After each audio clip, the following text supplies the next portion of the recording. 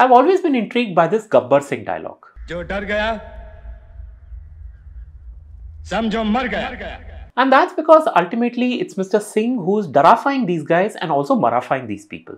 And come to think of it, this is pretty much what happened when SEBI, the Securities and Exchange Board of India, with all its right intentions, warned the public at large that a lot of froth had built up in the small and mid-cap segment. So basically dara diya, and this consequently led to a 6% drop in mid-caps and an almost 10% fall in the small-cap index. And this is not the first time that this is happening. The SEBI has been warning and taking action on a number of things, including the broader markets, IPOs, finfluencers, Ponzi schemes, misleading advertising, companies, investment advisors, and also film stars. While a majority of these, actually all of these are well-intentioned, the periodic warning signs around large caps and mid caps and small caps and SMEs and micro caps does create a confusion amongst us investors, and we often end up wondering if it is a good time to invest in or exit a particular index, or if there are any gaps in our own asset allocation strategy. Which brings me to something called the Total Market Index, which, as the name implies, is a combination of large caps, mid caps, small caps, and also micro caps. It's an extremely popular way of investing, especially in the US, and just one scheme, the Vanguard Total Stock Market Index Fund, or VTSAX, holds around 3,700 stocks with over $1.3 trillion of assets under management. In fact, the VTSAX is where millions of Americans invest their money, and for many of them, it's the only place they invest in, which definitely makes me wonder if this is the solution to all our large cap versus mid cap versus small cap debates. And so in this video, I'll take you through the details of this relatively new Nifty Total Market Index. We'll definitely look at some performance data, and most importantly, we'll see if this index as a standalone or a combination can improve our portfolio's risk-adjusted returns. Let's begin. Alright, so the Nifty 50 or the Sensex 30 is a general version of what the Indian stock market is. More technically, these indices, let's say the Nifty 50 represents the weighted average of India's 50 largest companies that are listed on the National Stock Exchange, and what it ignores are the hundreds of mid-sized, small, micro-cap companies whose individual weighting might be minuscule, but all put together they sum up to a sizable number. So while the Nifty 50 is 100% large caps, on a more universal scale, it comes to only 64% of India's total market capitalization. Actually, it's less than 64 because large caps comprise of the Nifty 50 and the Nifty Next 50 index. So we are probably looking at a 50-14 split, which also means the Nifty 50 represents only half of the Indian stock market. And it's the same in other countries too. For example, the US has this Dow Jones Industrial Average Index that comprises of 30 prominent US listed companies that put together have a market cap of $14.4 trillion. In comparison, the US stock market's total market capitalization is currently about $50 trillion, which means the Dow 30 is just 29% of it and is therefore an inadequate representation of the entire stock market there.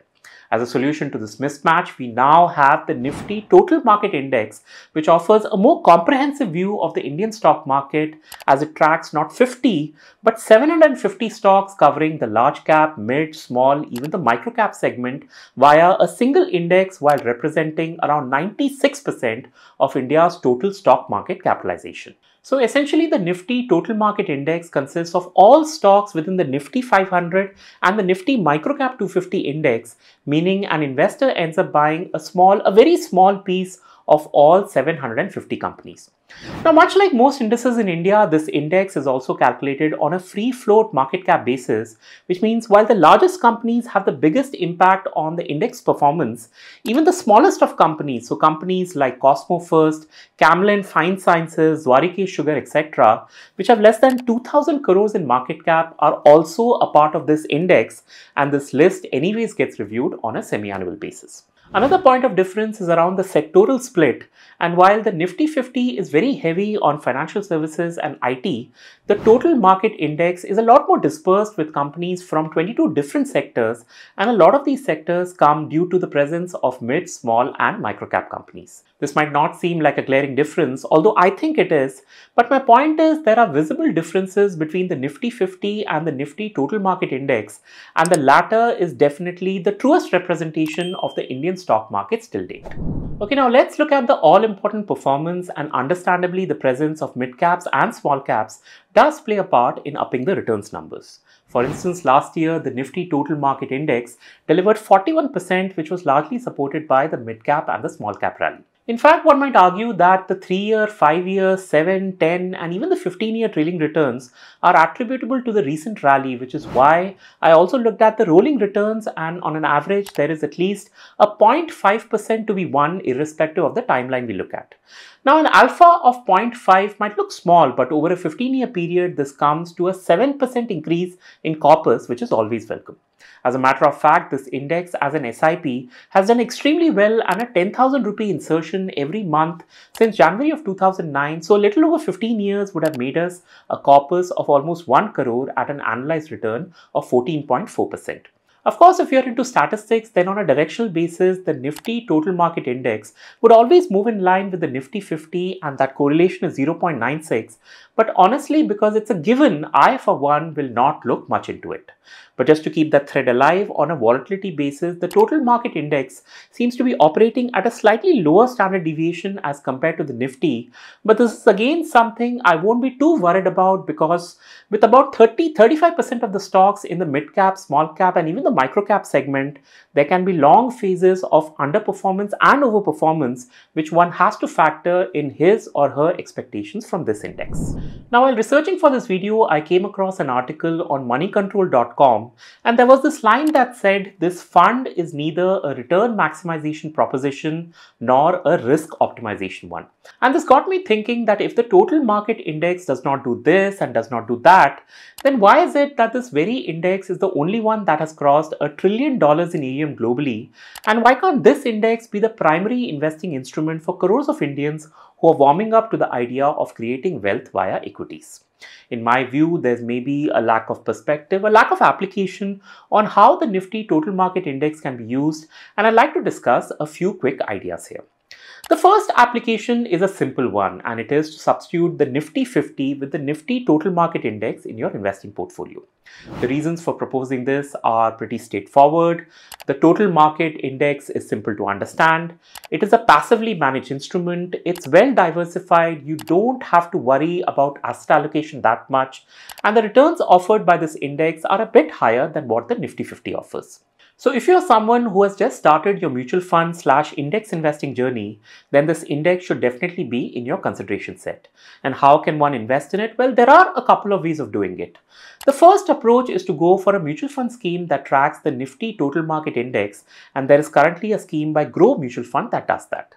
And a second way of getting similar results is to go for a combination of a Nifty 500 index fund and a Nifty Microcap 250 index scheme.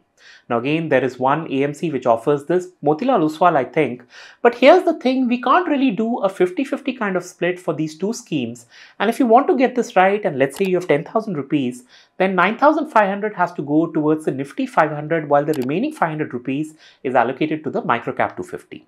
So yes, this is a bit complicated as compared to the total market index approach, but there's nothing wrong with the method per se. A second application of the Nifty Total Market Index Fund is to combine it with its non-domestic counterpart, that is an international total market index.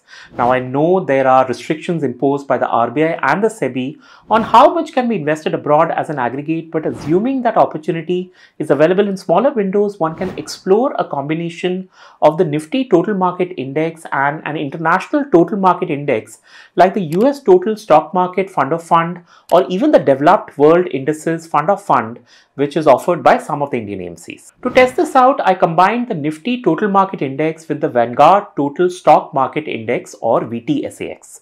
So I did a 80-20 here, that is 80% of my corpus went domestically and 20% in the VTSAX, and over a nice long 17-year period, while I didn't find much difference in returns, and I even did a rolling return comparison, the data did show that the India International Combination portfolio was a lot less volatile than investing in a standalone index like the Nifty Total Market Index or even the Nifty 50. So effectively, this setup reduces our portfolio's volatility for the same level of return. And if you recall from my previous video that I did on asset allocation, this is exactly the scenario that reflects an improvement in a portfolio's risk-adjusted return. All right, now that we are on the topic of portfolio building, the third and final application I want to discuss is to use the Nifty Total Market Index as a pivot around which you can create your long-term wealth creation portfolio. For instance, I'm a big fan of the 2-1-1 allocation. That is 50% of my corpus is in large caps, 25% in mid caps, and the rest 25% is in small caps. Now, I'm currently doing this by combining index funds, stocks, and also actively managed funds around flexi cap, mid cap, small caps, etc. as I've explained in the previous video. But let's say if you're more comfortable with a 60-20-20, then instead of using multiple schemes, one can simply opt for the Nifty Total Market Index, which does that job quite adequately and also gives me a small dose of microcap companies within it. Even in my case, to replicate my 2-1-1 combination, I can opt for a Nifty 500 multi-cap 50-25-25 scheme, or I can also use the Nifty Total Market Index along with the Nifty Mid-Small Cap 400 Index. Some of these indices are yet to be introduced by AMCs, and when they do, I'm sure a lot of them will fit in perfectly around a fulcrum, which I think over time will be the Nifty Total Market Index for many of my fellow investors. So these were some applications, some combinations which I hope gives you an idea of how the total market index can be used to make your portfolio simpler and more powerful as compared to the standard Nifty 50 setup. Of course, like all equity-based indices, the performance of the total market index is tightly linked to the Indian stock market, and if our economy does poorly for some reason, then this index will lose some of its value. So to put this together, a total market index fund is a good option for investors who are looking for a low-cost investing vehicle. They are looking for diversification across stocks and sectors. You want a simple to understand instrument, a passively managed methodology, and something that is still date the truest representation of the Indian stock market. I sincerely hope this presentation has helped you add another perspective, and it's another option in your investing toolkit that you can consider in your wealth creation journey. Once again, thank you for your time. Do subscribe to my newsletter, subscribe to this channel, do share this video with others, and I'll see you next week. Until then.